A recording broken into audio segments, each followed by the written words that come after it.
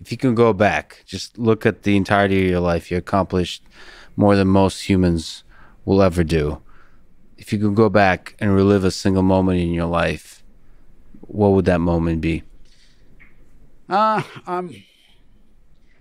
are moments in my life when I think about what could be done differently, but no, experience happiness and joy and pride. Just to touch it once again. But look, I made many mistakes in my life, so I know that at the end of the day, I believe in the butterfly effect. So I knew moments where I could. Now, if I'm there at that point in 89, in 93, you pick up a year, I could improve my actions by not doing this stupid thing. But then how do you know that I will have all other accomplishments?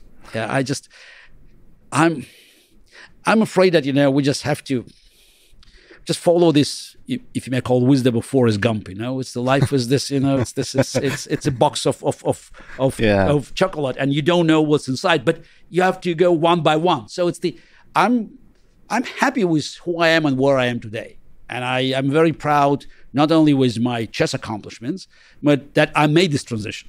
And since I left chess, I built my own reputation that had some influence of the game of chess, but it's not directly derived from the game. I'm grateful for my wife, who helped me to build this life. We actually married in 2005. It was my third marriage. That's why I said I made mistakes in my life. But and by the way, I'm close with 2 kids from my previous marriages. Yes. So I managed to sort of to balance my life. And here, I live in New York, so we have our 2 kids born here in New York. It's new life, and it's busy. Sometimes I wish I could limit my engagement in many other things that are still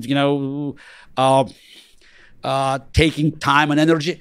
But life is exciting, and as long as I can feel that I have energy, I have strengths, I have passion to make the difference, I'm happy.